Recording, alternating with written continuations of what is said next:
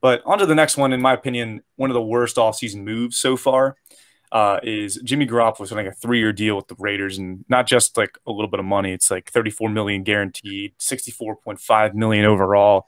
I just don't really understand this move. You know, you can move from Derek Carr to Jimmy Garoppolo, and Jimmy Garoppolo is a worse quarterback in my opinion. So I do not like this move for the Raiders, especially for how much money this is for a guy that has been a lackluster to an average quarterback on a team that's loaded around him.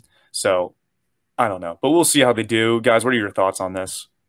Not much to say. I think everyone consensus is that this was just doesn't make any sense. I mean, the Raiders aren't going to get any better now. They shipped off Darren Waller. We're going to talk about that a little later.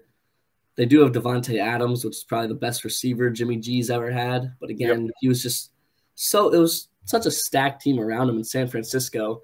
And I think at this point, everyone, like, if you go back to 2020, everyone was saying Jimmy Garoppolo was an above average to good quarterback after his Super Bowl appearance. Yeah. But at this point in time, everyone's saying he's average, maybe even a little bit below average. It's kind of clear to see that team around him carried him to that success and that he wasn't really, sparking that himself. I just don't understand.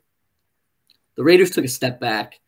I don't know. I think they should have just went. They're still going to draft a quarterback, but they should have just went all in and just completely started the rebuild. Exactly.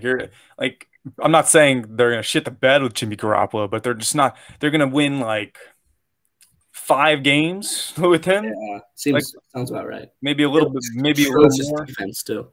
Maybe a couple more games, but like that's just going to put you in the middle ground, and you're not going to get that top draft pick. So right. I think they should have went like you said, they should have went all in, rebuild mode, draft a quarterback, have him develop this year, maybe get a couple more younger guys around him, and keep Devontae Adams, because I can guarantee you that younger quarterback would have relied on him in a couple of years. But I really do not understand this deal at all. Josh, what are your thoughts on this deal? Yeah, I'm just confused of what their plan or direction is, because they're a below average to average team right now, and this move doesn't help that. I mean, the difference between Carr and Garoppolo is very minimal.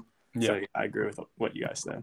Top of that, he's been hurt a little bit past couple of years, so he was hurt for a majority of this last season. So we'll see how he does this year. But